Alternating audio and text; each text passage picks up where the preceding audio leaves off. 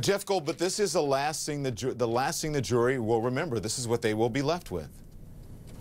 Absolutely, and that's just what a defense always worries about, is that John Guy will come in here with an emotional pitch, tug at the heartstrings, and the jury will go out and decide this on emotion rather than the law. I think that O'Mara did a pretty good job, but he was as monotonous as Bernie had been screeching. But John Guy had the right tone. I mean, he told a story. He did it in an emotional way. He didn't have the facts on his side.